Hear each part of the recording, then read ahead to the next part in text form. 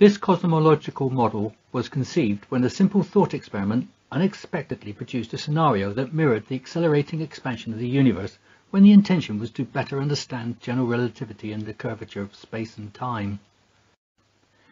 In this typical diagram of cosmic evolution, the cosmological principle assumes that the universe is homogeneous and isotropic viewed at a large enough scale.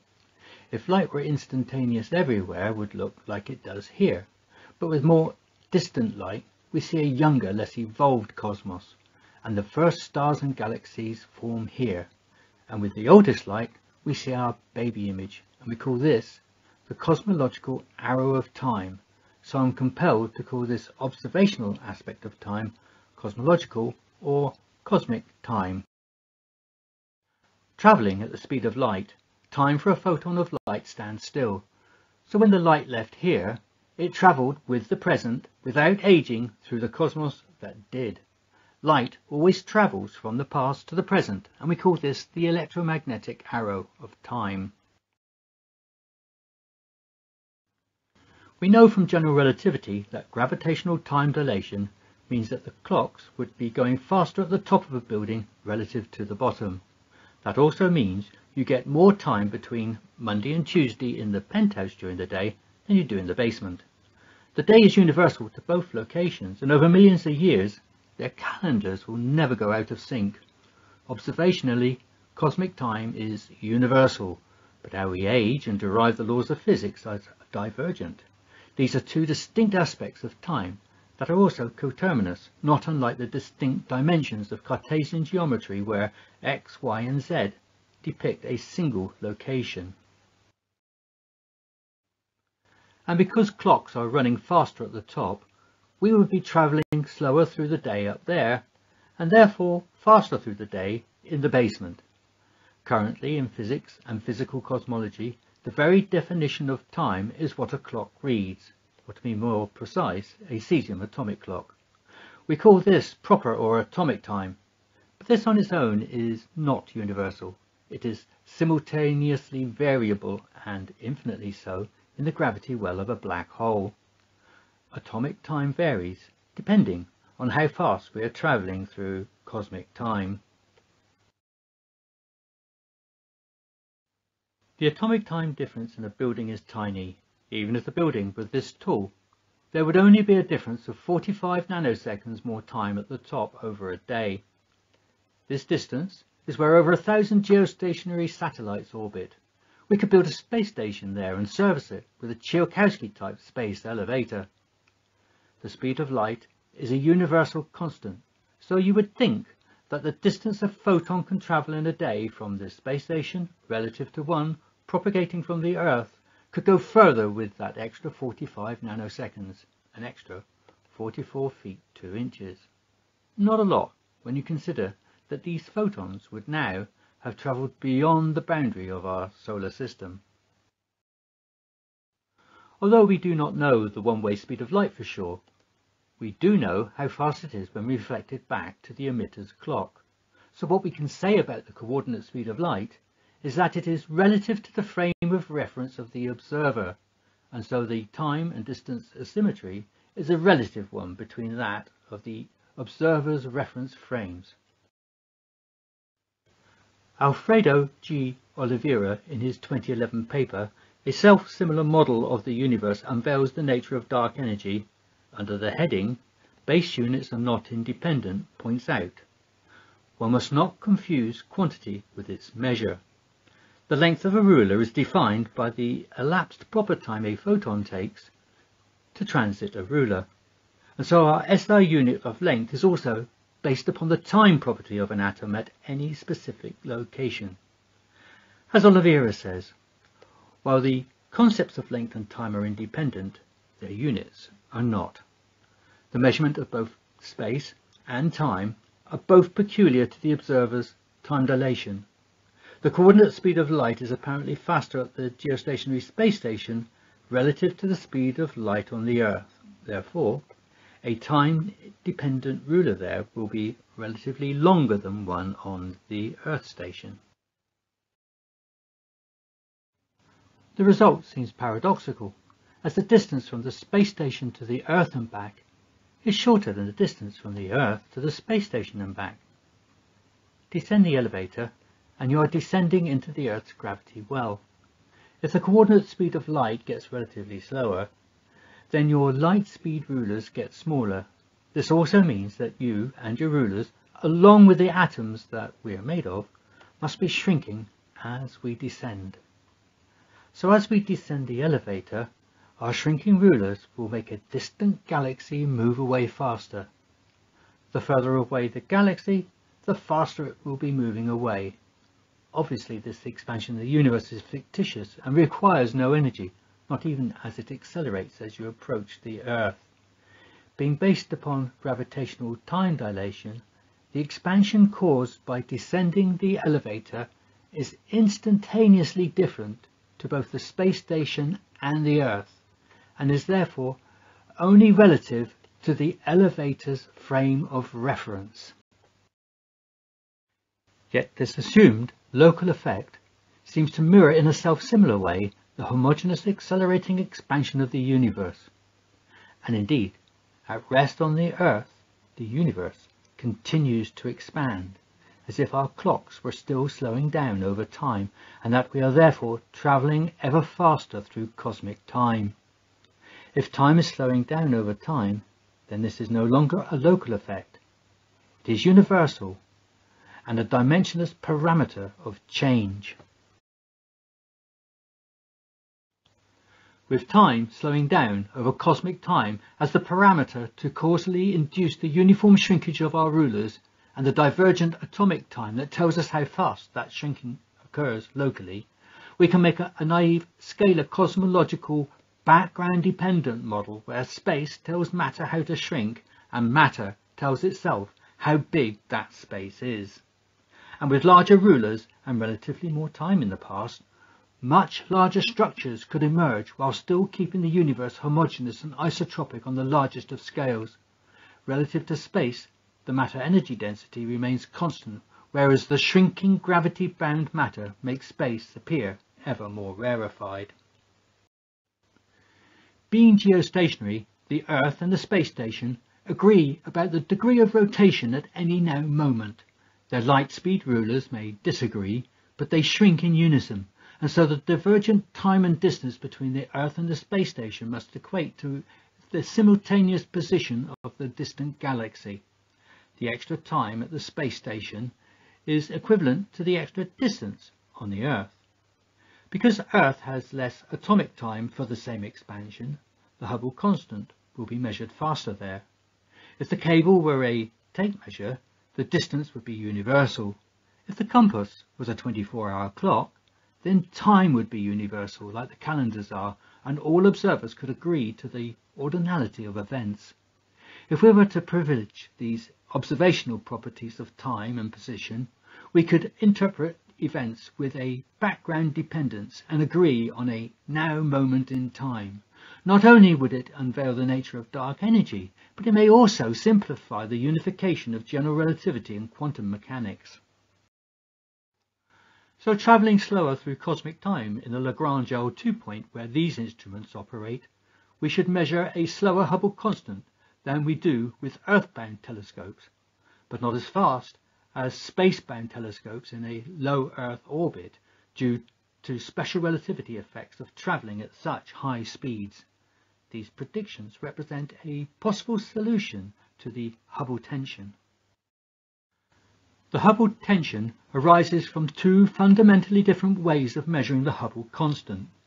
One involves studying the early universe and the cosmic microwave background, and the other more traditional way with classic Cepheids, or Type 1a supernovas as standard candles in the later universe. Note that as instruments became more accurate, the two methods produced more divergent results.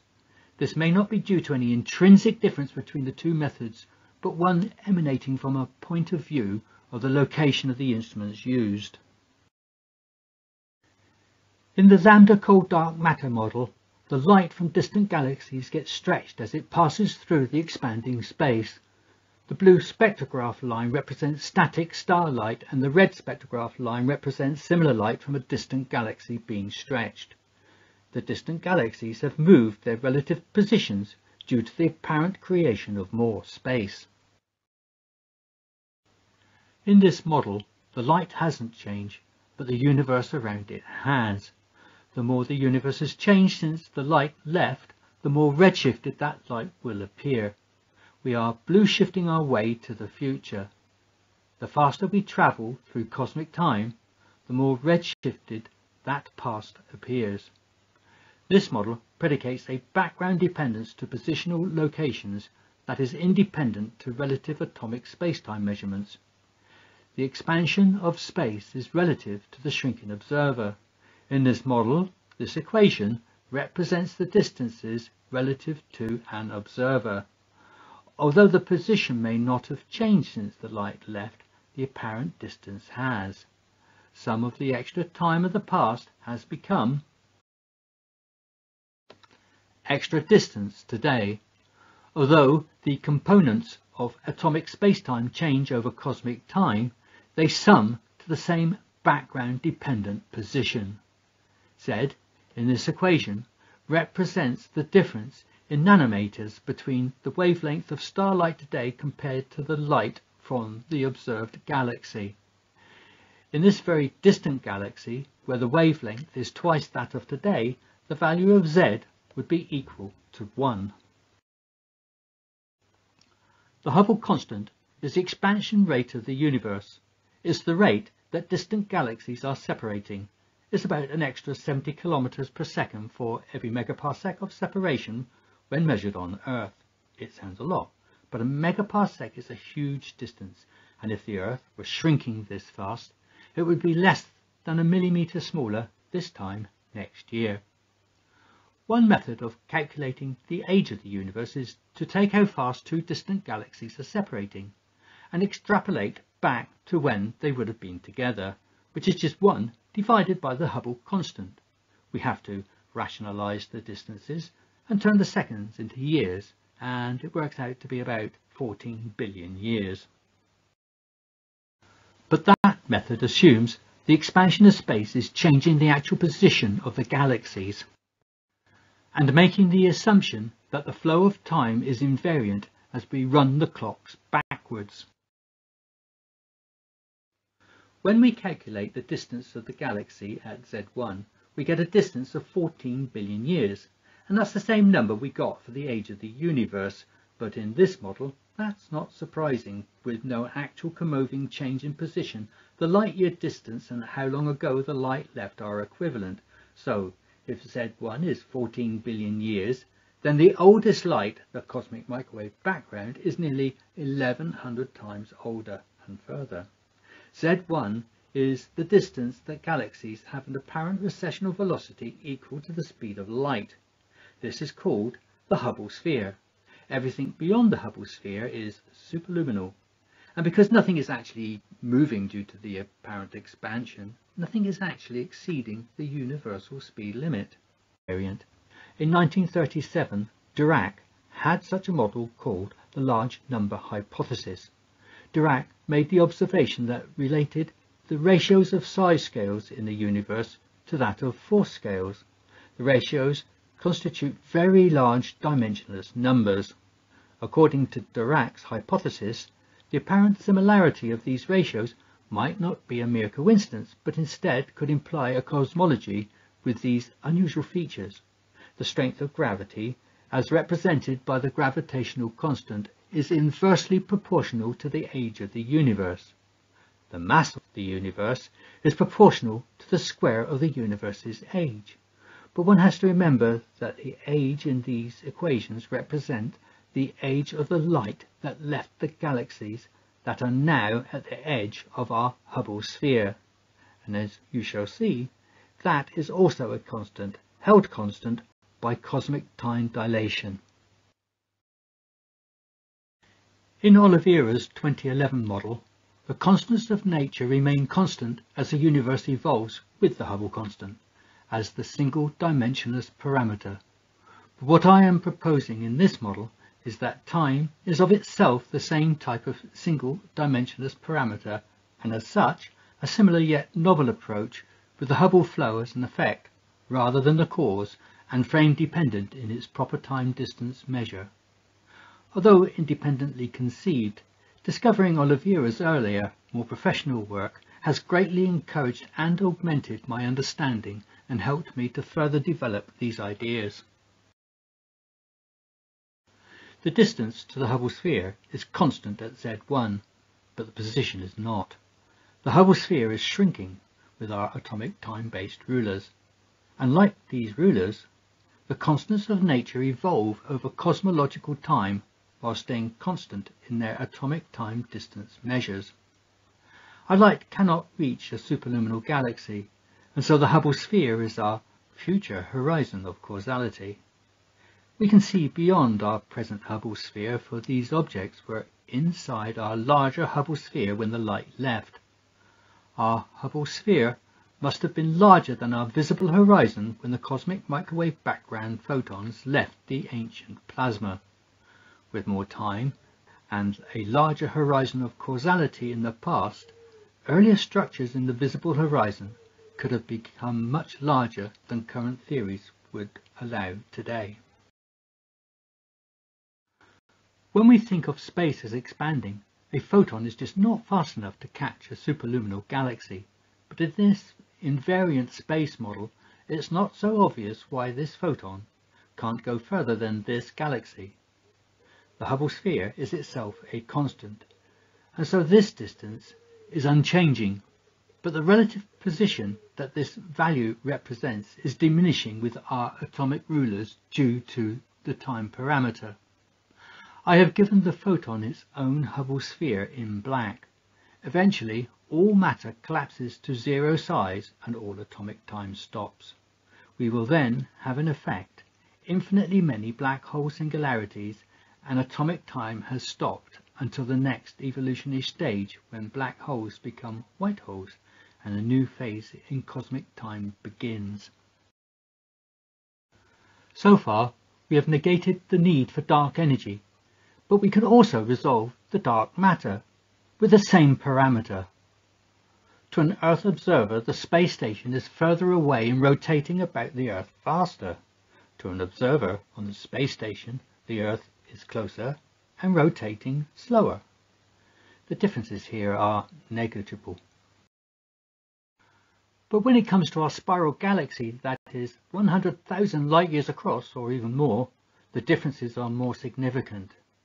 How long it takes our Sun to travel to here will give us our orbital speed, but a star thousands of light years closer to the center of the galaxy with less time on their clock would be traveling faster even though it would appear to be stationary to us. A star further out towards the edge of our galaxy will have experienced more atomic time and therefore would be traveling slower than us. These are hidden frame-dependent variations in speed. Using the Doppler effect to determine the rotation of a galaxy, that rotation is relative to the local atomic time of the observer, and they will not see the hidden frame-dependent variation caused by any local gravitational time dilation that monotonically increases towards the galactic nucleus. We can expect to find such hidden variations in all gravity-bound structures. You cannot divide infinity, but you can fractionalize it into infinitely many, and the universe does this with time. This gives the universe its fractal topology, in the same way that this wild carrot leaf has self-similar looking branches that we call levels of description, that give a geometric fractal depth to the structure. Time also has three levels of description, whose fractal depth give our universe its complex dimensional depth. The first being eternal time, where time is in an eternal fractal loop. This has similarities with Sir Roger Penrose's conformal cyclic cosmology model, but with infinitely many aeons of time emerging from and to the Big Bang continuum. The second level of description is cosmic time, where The electromagnetic arrow reveals the evolving cosmos. How far down the cosmic fractal depth indicates whereabouts our aeon of time is on its evolutionary cycle. And finally, the third level of description, atomic time, where the rate of change simultaneously differs in the fractal depth of a gravity well, or for a faster moving object. The faster an observer measures the Hubble constant, the faster their rate of change, and the slower their atomic clock. In special relativity, to facilitate the constant speed of light for a moving object, it proposes a shrinkage in the direction of travel, but in this model, the shrinkage is the same isomorphic shrinkage over cosmic time relative to the dependent background and divergent in the instantaneous atomic rate of change, and so the spaceship would measure a faster Hubble constant as it shrinks faster in atomic time. In a diagram like this, the present looks like a hypersurface in a light cone diagram. How this exists is not now how we see it. It is all like the present and part of it, along with the photons generated in the past. But if the Big Bang never stopped, then we are separated from it by infinitely many less evolved time aeons that are still emerging. Unseen beyond our infinite present, like the aeons of time that emerged prior to our Big Bang moment, all in the present heading to their next Big Bang moment. As time cycles, our clocks slow down and our days speed up as we slowly head for the next Big Bang.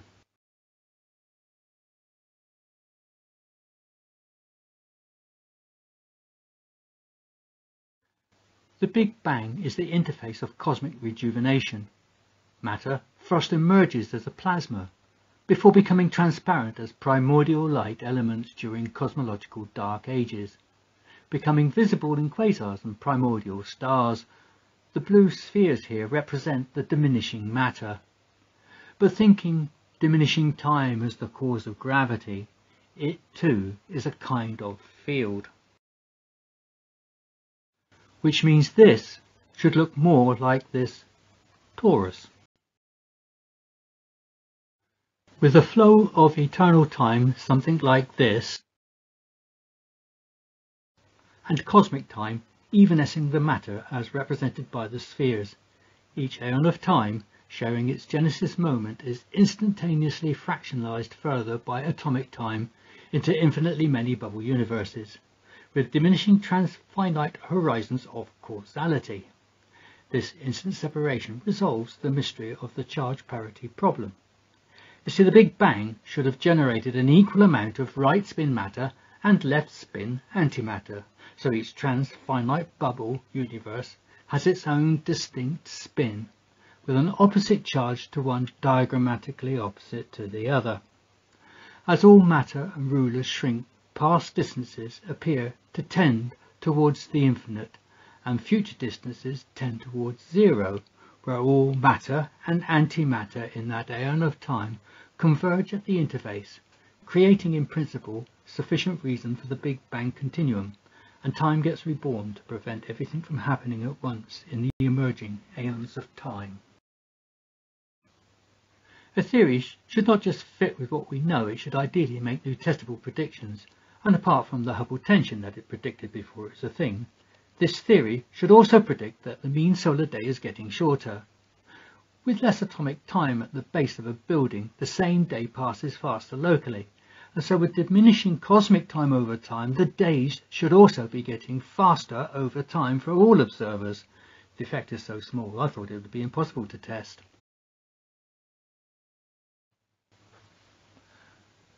For one thing, the Earth is slowing down due to tidal friction with the Moon. Then, I heard Bianca Nogrady on BBC 5 Live Science podcast talking about ancient observations of eclipses and occultations that reveal something unexplained countering that tidal friction. A small effect, but one that adds up over time. These scientists have taken the precise measurements of tidal friction and the rotation of the Earth as measured with atomic clocks, and used this information to calculate when and where we should have observed eclipses and rotations in the past, and found a mismatch with actual recorded observations. Taking a closer look at this diagram, this line represents the average observational records, and therefore represents observational cosmic time, and this line represents projected atomic time if it were invariant over time. But if atomic time is slowing down over time, making our day shorter by just 0.52 milliseconds per century, then the two aspects of time would be as coterminous over time as they are today.